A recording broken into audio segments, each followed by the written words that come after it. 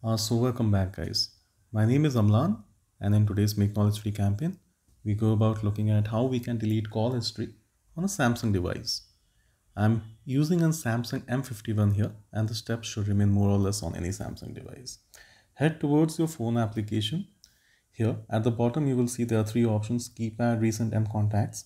Tap on recents. What it means is it will display a list of the call history. So all the different calls that have come, this, that. Tap on any one of the calls and keep it selected, and it will have a small rounded checkbox appearing now.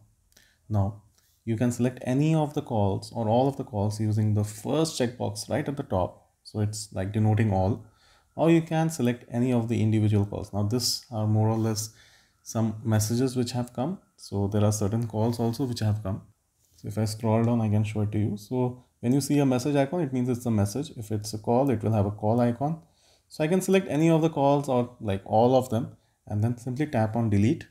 So once I tap on delete, well, this is how the call history can be deleted. So if you have an like desire to delete all your call history, simply go ahead and select all of them and then tap on delete. Or if you want to delete individual calls, you can simply remove this and then select the ones which you want to have deleted and then tap on delete. So this is how simple it is, like on a Samsung device, and I believe that the steps would remain more or less the same on any other phone device. So if you like our work, please consider subscribing to this channel for more such tech solutions and troubleshooting measures. Also, please tap on the bell icon so that you get notifications whenever we make such tutorials. And please do share this work on social media like WhatsApp, Facebook, Twitter. And don't forget to leave your feedback and your comments below. Thank you so much. I will catch you in the next one.